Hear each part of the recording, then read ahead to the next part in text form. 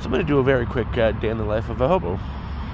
The way I have my camp set up, you have to go through mud to get to it. So every day when I leave, I check if there's any footprints that are not mine in this mud. Go to the library and get some resumes. There's not, I go to the dollar store to grab some groceries. Then I hike for about 90 minutes to get back to civilization. See, I'd normally go to the library at this point, but I just got some gig work. So I'm going to go do that and see where the day takes me after that. Did that, going to the library now. Also, pigeon.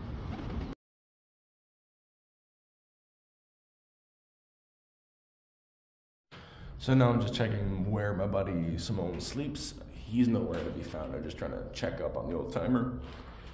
So yeah, that's pretty much it. I gotta start heading back to camp now.